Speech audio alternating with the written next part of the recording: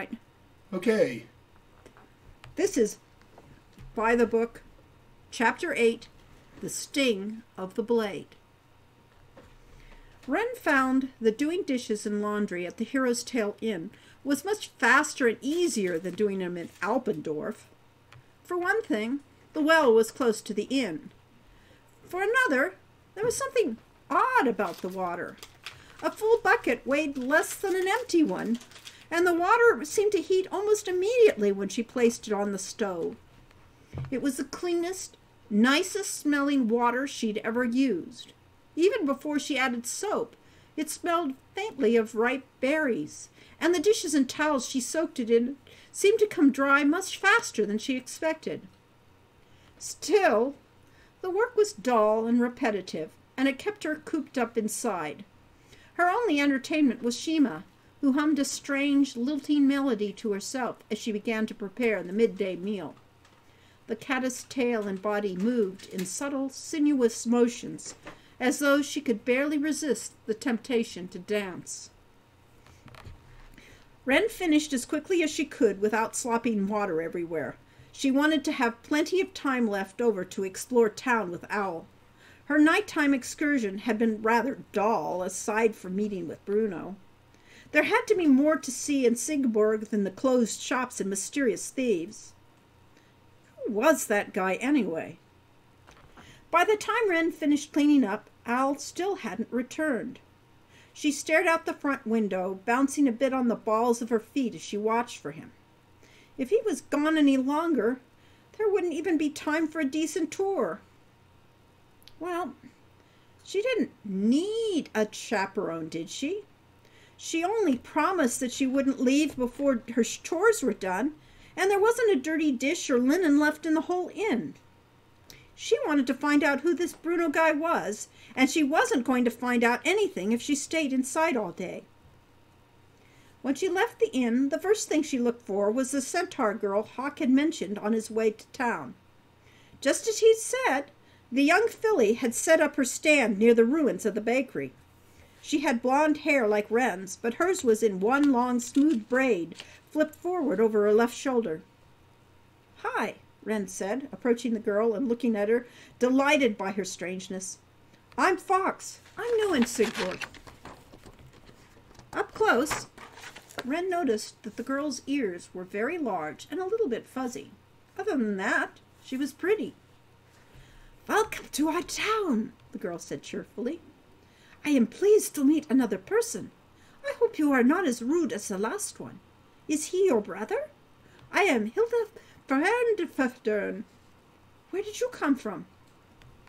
"Alpendorf," said Wren, with a shrug meaning nowhere interesting. Hilda smiled at her. That is such a funny name." "Funnier than Ferdefern?" Wren thought to herself. "You probably met my brother Hawk," she said out loud. "He can be rude sometimes, but he's really nice. You'll like him when you get to know him." Hilda just gave a delicate little snort. "I would rather get to know you," she said. "You seem much nicer." Wren gave Hilda a crooked grin.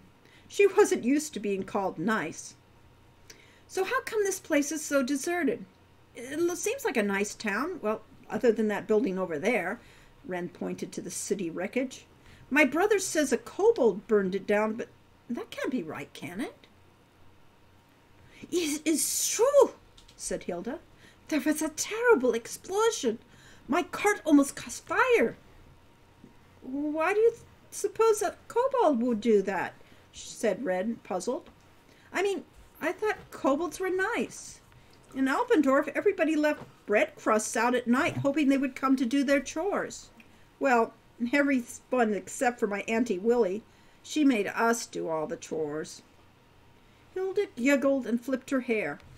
"The tailor's wife told me that her sister-in-law used to have a kobold that came to her house every night while she slept. That was years ago, before the valley got all cursed and all the kobolds went away. I do not know why this kobold stays, or what it is so angry about. I wish it would leave Sigborg." "My brother is an adventurer," said Wren proudly. "Maybe he'll get rid of it." Hilda gave a dubious snort, then smiled again. So, your name is Fox, yes? My papa hates foxes. He says they are wicked thieves. Are you a wicked thief? No, Wren said with a grin. But I have met thieves on the way here. Or maybe they were brigands. Hilda shrugged. Thieves, brigands, robbers, bandits, they're all the same. Did they rob you? No, they were just nasty and they smelled bad. You must not be a thief then, because you seem very nice, and you do not smell bad at all. I met another thief who seemed kind of nice, said Wren. Then she frowned. He did rob me, though. Oh, there are no nice thieves, said Hilda sternly. Or at least that is what my father says. Papa also says I am too young to go courting. I'm 14 years old. Do you not think that is not too young, do you? Somehow Wren felt that her answer was very important to Hilda.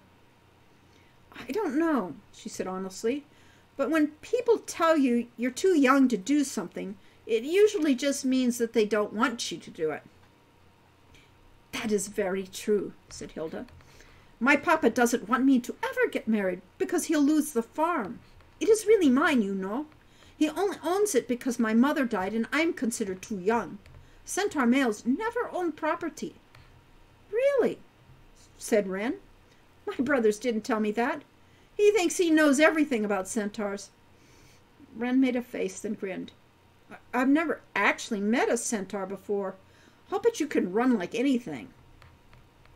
Perhaps I can race you sometime, Hilda said with a smile. You could come by in the evening after my stand closes, she suggested with a little flutter of her lashes. Think of the fun we could have together. Yeah, maybe we could go exploring and try to find the guy I met last night. Do you know a guy named Bruno? I do not know anyone by that name, said Hilda with a frown. And I know everybody. Maybe Bruno wasn't his real name, Wren said. He was about this tall, dark-haired, had a short beard and a scar on his jaw. He works at night. No one works at night, Hilda said, except for the nasty tavern people. She gave a little shudder. That sounded promising to Wren. What tavern people? Hilda looked around and then leaned forward conspiratorially. There is only one tavern in town that is still open. It is called the Aces and Eights. Papa would die if he knew that I knew about it. Do you think Bruno might work there? Hilda frowned. Perhaps she was speaking of Berthold, the bartender. He comes by here sometimes and he talks to me. She wrinkled her nose. He is ugly and smells of sour beer. Wren shook her head again. No, this guy wasn't like that at all. She thought of his dark chocolate eyes, his lopsided smile. Definitely not ugly. Said Hilda thoughtfully. And your Bruno had black hair, you say? Berthold shaves most of his off. Yuck, said Wren. So Bruno is good-looking, said Hilda with a smile. I will have to watch for him. I will let you know if he comes by. There are not too many handsome men in Sigurd. Thanks, replied Wren. I'm going to go look around some more. Come back soon, said Hilda. It is nice talking to you. As I said, there are not many very cute boys in Sigurd. She giggled at that, and her pointed ears turned red. I'm cute, thought Wren. As a girl, I'm funny-looking, but as a boy, I'm cute. To a centaur, anyway. Grinning, Wren walked away. So far, Sigurd was much more interesting than Alpendorf. There had to be a way to convince Falcon to let them stay. The sun, peeking through a break in the cloud cover, shone down from its midday position directly over the castle battlements. Hawk pounded so hard on the barracks door he nearly broke his hand, but there was still no answer. Sir Shearmeister, he shouted at the door at last. I mean no disrespect, but But I know you're in there. I heard you sharpening your sword. Please come out. I need to talk to you. Hawk heard the sound of boots on stone, and after a minute the door to the barracks opened approximately an inch. Hawk could see a single pale blue eye peering through the crack in the door. "The reason I am not answering the door, you fool," came the Shearmeister's disdainful voice, "is that I have no intention of returning your paltry maund. You have grievously insulted me." "I'm not trying to get back my coin," Hawk explained. "I have 9 more for you. I'd like a lesson." The door slammed shut. "10 more?" No response. Hawk folded his arms and stood his ground. "I'm not leaving," he said, "so you'd best get comfortable in there." Hawk waited for a few minutes, and at last the door opened again, 2 inches this time. "Show me your mund," says the Shearmeister. Hawk reached into his money pouch and displayed the coins on his palm. The Shearmeister opened the door a bit further to reach for it, but Hawk pulled his hand back. "Not until you at least come out here," he insisted. "Then I'll happily pay for a lesson." The Shearmeister slammed the door again. Hawk stared at the door in disbelief. Even Wren didn't act so childish. Hawk was just starting to consider crossing the courtyard and using the stable master as a battering ram when the Shearmeister suddenly emerged with 2 wooden swords, both about the same length as Hawk's own. "Remove the weapon you wear," he ordered curtly, "and take one of these wasters." "If it's all the same to you," Hawk said as he took the wooden dummy sword, "I'd just as soon wear my weapon even if I don't use it. It won't interfere." The Shearmeister's scowl deepened. "Very well," he said, and then he held out his one-sword calloused hand, and Hawk deposited the coins into it. Hawk felt a wave of anxiety at watching so much money disappear in an instant. However, a rush of anticipation quickly replaced the anxiety as he watched the Shearmeister begin to limber up, weaving his waster through the air in intricate patterns with both hands. Soon, Hawk told himself, he would radiate that same kind of confidence with his own weapon. He'd be the perfect picture of a hero, courageous, skilled, and deadly to his enemies. "Let me see if you are worthy of my instruction," said the Shearmeister, holding the hilt of his waster steady at his right shoulder. The wooden point was aimed skyward. "Begin in Von Tag position." "Huh?" The Shearmeister rolled his eyes. "Hold your weapon like mine." "Oh." Hawk imitated the Shearmeister's stance. "Okay," he said. "I'm ready." With a sweeping arc, the Shearmeister brought his waster toward Hawk, and Hawk reacted, moving quickly to block it. The Shearmeister's blow was so fierce that it vibrated through Hawk's arm all the way up through his shoulder into his very teeth. His fingers went numb at the sudden impact, and before Hawk knew it, his wooden sword had gone sailing through the air and landed on the cobblestones of the courtyard with a terrific clatter. Without another word, the Shearmeister turned and gathered up Hawk's waster and headed back into the barracks. "Wait!" said Hawk. "That wasn't a lesson. I didn't learn anything."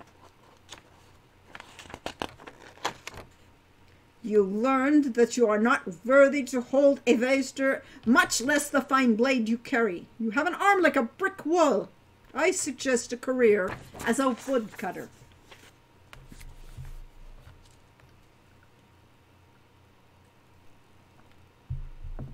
"Give me one more chance," said Hawk. "Have you 10 more, Mond?" the Shearmeister said without looking back at him. "Well, no, but in life, the battle ends when you are defeated. So it is with my lesson. You failed to seize the initiative, and thus the battle was over before it began. You should at least face your incompetence with grace, at the very least." How am I supposed to improve if all you do is knock my sword out of my hand? You assume, said the Schirmeister from the barracks doorway, that you have the ability to improve. But your mind is as rigid as your arm, and that, boy, is a fatal combination. Good day. He slammed the door shut and barred it. Hawk said a word that would have made Wren's eyes pop out of her head, and he kicked so hard at the cobblestones that the sole pulled loose from the toe of his boot. Ow! He cried out as his toes struck cold stone. Ow! He hopped around on his foot for one moment, cursing creatively. Then he stopped, looked around. The windows of the castle keep looked empty, but all the same, Hawk imagined that he could feel the eyes of the Baron upon him. This was no way to behave in noble company. He'd have to pull himself together. Next time, he'd be better prepared. He'd show that Schirmeister that he was a worthy student. He knew he had the talent, and soon the rest of the world would know that as well. Limping slightly, Hawk made his way back towards the castle gate. He was in the mood to kill something. Falcon made it back to the Hero's Tail Inn just after midday, slightly out of breath from his hurried trip down the northern road. It had taken longer to clean the stables this morning than he had anticipated. Halfway through the process, the black stallion had escaped from the paddock through a weak spot in the fence, and the stable master had refused to aid in its recapture. Falcon had been forced to wheedle an extra coin out of the stable master, walk back to town, buy some dried apples from Hilda the centaur, and then use them to lure the ill-tempered beast back into its stall. Only then would the stable master allow Falcon to get on with his work. Now, fully expecting to be greeted with a hug from Wren and a disapproving look from Owl, Falcon was surprised to find the main room of the inn empty except for a stranger. The stranger sat at the table nearest the fire, his head on his arms. His turban and loose-fitting clothes looked expensive, but also looked badly in need of some mending and a wash. Excuse me, sir?" said Falcon hesitantly in Silmarian, not certain whether this man was sleeping. The man raised his head instantly, and his blank, despairing expression caused Falcon to feel an instinctive rush of pity. From the way the flesh sagged under the foreigner's eyes, it would appear that he had lost a great deal of weight as well as a great deal of sleep. "I was just wondering," Falcon said gently, "if there was anyone else here at the inn right now." "You are a perceptive one," said the man with the fluid cadence of a born storyteller. His Silmarian, like the Kata's, was musically accented. "With but a glance you have rightly deduced that I, Abdullah Du, am the person of no consequence." At that, the man let his head fall back to the table with a muffled thud. Falcon just stared at him for a moment, mildly dismayed. "I'm sorry, sir," he said. I didn't mean to insult you. It's just that I expected my brother and my brothers to be waiting for me by now." "Nothing could offend me in my current state of shame and despair," Abdullah replied mournfully, raising his head to look at Falcon again. "But yes, Shamin and Shima have spoken to me of their fine guests. A blessing upon you all for supporting us in this time of need. Alas, that our need should be so great." He held his arms in the air for a moment, as though imploring the heavens, then sank his head down on the table once more. Falcon considered entering the kitchen to ask Shima where Wren had gone after finishing her chores, but thought better of it. He didn't want to disturb her at work, and it also occurred to him that he had never heard her speak. She was either mute or terribly shy. In either case, it would be unkind to question her. Falcon sat down at the table across from Abdullah and rested his chin on his hands to think. Abdullah sat in a similar pose, although his vacant expression suggested he wasn't doing a whole lot of thinking. "You didn't happen to see them leave, did you?" said Falcon. Abdullah shook his head. "I see little but my misery and poverty. Oh, you who make my cat of friends wealthy, could you not spare a single mon so that I may fill my emptiness with the humblest meals?"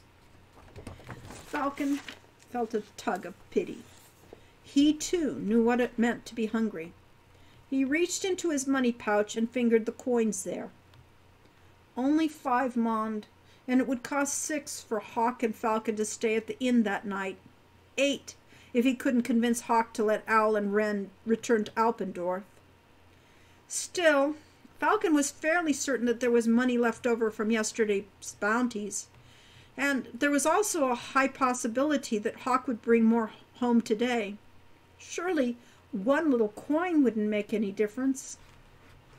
"Here," he said to Abdullah, withdrawing a single mon from his pouch and offering it to him. "I know it isn't much, but I hope it will be some help." Abdullah took the coin and bowed his head until it touched the table again. "Oh, bless you, kind sir," he said.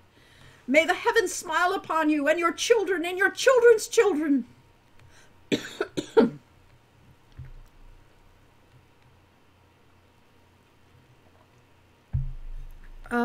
Really," said Falcon in embarrassed bewilderment, "it's only a mond."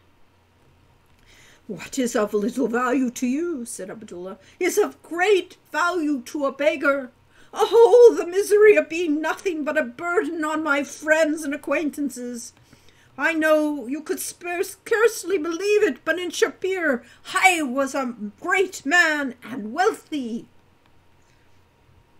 "I believe you," said Falcon. "Your clothes are very fine, and you carry yourself well." Abdullah's eyes filled with tears. "You are too kind, young master. I promise you, if my treasure is ever returned to me, I will show my gratitude by transporting you in style wherever you want to go. Among my possessions was a magic carpet, which I alone know the means to command." "What a wonderful way to travel!" Falcon exclaimed, smiling at the thought. "Ah, but alas," continued Abdullah, "it is gone. The brigands have taken everything from me, everything but the clothes I wear and my dear, loyal friends.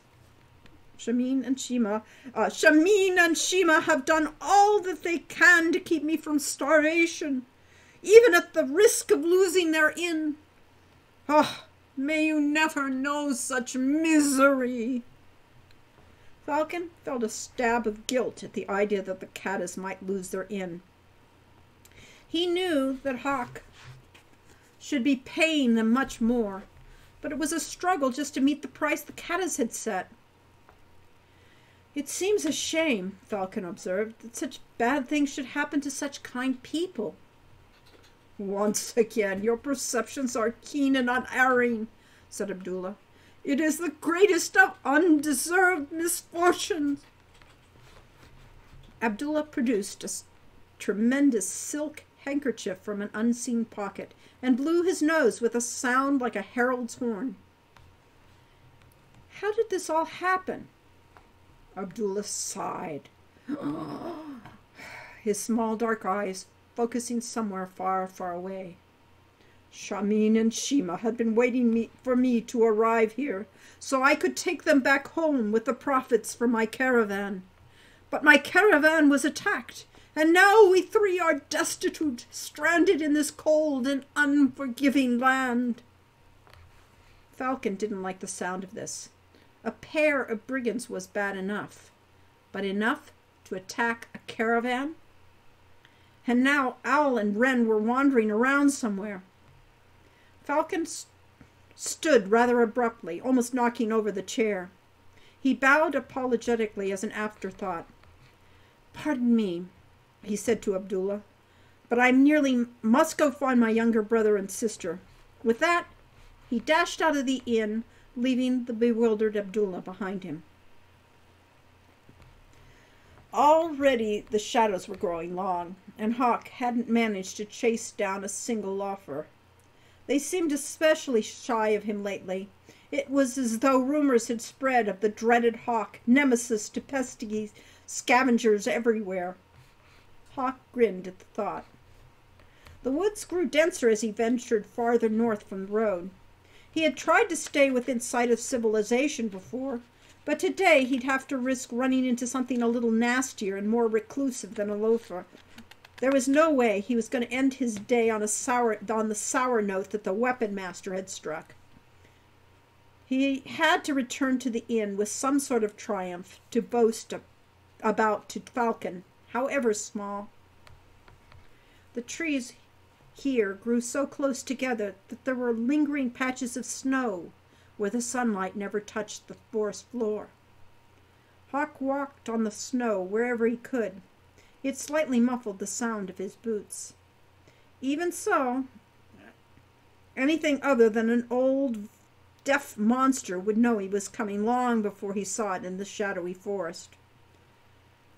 Slowly, Hawk drew his sword and held it ready at his side. Then he stopped. He was certain he was being followed. Straining his ears, he heard no sound. But he could feel menace in the air as clearly as the snow had fallen on the back of his neck. He turned and looked behind him, but saw nothing. Cautiously he continued ahead, only to stop again when he had the feeling of being hunted became overwhelming. Once again he turned to look behind him. This time he spotted a small gray shadow through the foliage, clearly visible against the large drift of snow. As the dusky patch grew closer, Hawk could see it was a wolf. But it was unlike any wolf he'd ever seen. It was twice as large, with wet-looking fangs that curved grotesquely upward from its lower jaw. Its shoulders were high and bristled like a boar. Narrowing its pale eyes, it made a sound deep in its throat. Hawk tensed, feeling every hair on his body lift. Frantically, his mind scrambled back over the countless pictures of beasts and monsters in the hero manual, trying to remember what he was seeing. Then he recalled the appropriate illustration, and his stomach clenched. Dire wolf. The only words he could remember from the accompanying description were these: never, never turn your back. Slowly, Hawk backed up a step without breaking eye contact. As the creature stalked nearer, it gave a keening growl and flattened its ears. Its lips pulled back from its teeth, which were startlingly white against the leaden gray of its muzzle. Then a smaller dire wolf, smaller and dark brown, appeared from the thick foliage to join the first. Hawk's nerves shrieked with panic. Despite the urge to run, he held his ground, remembering the advice of the manual. Slowly, Hawk slipped off his leather backpack to use as a shield. He was used to holding the sword two-handed, but with two opponents, he would need to protect his offside. As he waited to see what the wolves would do, he suddenly seemed to hear a voice in his head. You failed to seize the initiative, and thus the battle was over before it began. Hawk stepped forward and sliced savagely at the weaker of the two wolves before it could attack. The smaller wolf deftly avoided the sword. The larger one leapt forward, and Hawk tried to block it with his pack. The gray wolf's jaws snapped shut on the pack, and its weight forced it from his arm. So much for that makeshift shield. Then another wolf, black as night, ran from the forest to flank him. Hawk felt a sudden rush of adrenaline. He was going to die. The world seemed to slow down all around it. He watched muscles bunch under black fur and then spring at the new wolf as the new wolf leaped for him. It would drag him to the ground, and the gray shadow would shred his throat. Hawk began to stiffen in response to their charge, but he stopped again by that taunting inner voice. "Your mind is as rigid as your arm." Hawk forced himself to relax and anticipate the wolf's movements. As it reached his left side, he swung his sword with a slight, nimble feint he had seen the Shearmeister use. Confused by the unexpected attack, the animal dodged past him. The pack leader lunged toward him, jaws slavering. Hawk knew one sword would never hold off 3 dire wolves. Pure instinct took over. The brown wolf was moving for Hawk's legs, but the leader would reach him first. Hawk lashed out with his sword. The pack leader was so close that the hilt glanced off its head. Hawk turned to the side, and the black wolf narrowly missed his right shoulder. A white-hot pain seared Hawk's calf as the brown wolf sank in its grotesque fangs from below. With a cry, Hawk managed to kick the smaller wolf away just as the recovering leader leapt to pull him down. If the wolves ever got him to the ground, he would never get back up. He braced and turned his sword sideways to block the attack. The wolf's momentum brought it crashing into Hawk, and the blade slid right between its open jaws. Hawk leaned forward to drive the edge into the tender flesh of its mouth. Claws raked Hawk's chest as the animal pushed itself violently away. Before it could regain its balance, Hawk brought his sword around in a quick sideways swipe. Blood sprayed as the sword cut into the huge lead-gray flank. The wolf's shrill yelp pierced through Hawk's terror, and he watched as the animal staggered away, then fell to the earth. One down. Hawk turned, heart hammering, to face down the others. Despite his pain, he watched with disappointment as the 2 remaining direwolves turned and fled. "Giving up, cowards?" Hawk called after them, waving his scarlet sword. His voice sounded strange even to him, and was greeted only with silence. Hawk stood a moment, catching his breath. He braced himself for the wolves' return. But as his heart gradually returned to its normal rate, he realized they were gone for good. He exhaled with relief and approached the body of the dead wolf, raising his sword to behead. With a snarl, the animal suddenly lunged to attack him. Dark blood poured from its mouth as it struggled to its feet. Hawk cried out in horror. The wolf's mouth dangled unnaturally open where the Hawk's blade had severed the tendons of the jaw. It half crawled to him, leaving a trail of scarlet viscera on the white snow. Numb with dread, Hawk backed away from this oncoming nightmare. His sword was useless. Even if he decapitated the monster, somehow it would still tear him apart. Then the abrupt jolt of the tree behind his back returned him to his senses. With a shout of rage, Hawk sliced forward with his blade, and the ghastly head came off in a shower of blood. Hawk stepped away, took a moment to collect himself, and still his shaking. Then slowly he knelt. He wiped his sword on the snowy ground, leaving bright streaks of blood as he cleaned it. He picked up a fresh handful of snow and crushed it into his eyes to combat his lightheadedness. Then he stood, trying to put not much weight on his injured leg. Sheathing his sword carefully, Hawk returned to the gruesome corpse. With a quail of dread, he grabbed the shaggy fur between the wolf's ears and lifted his prize. Holding it as far from his body as possible, he began the slow, painful journey back to town. That was Chapter 8.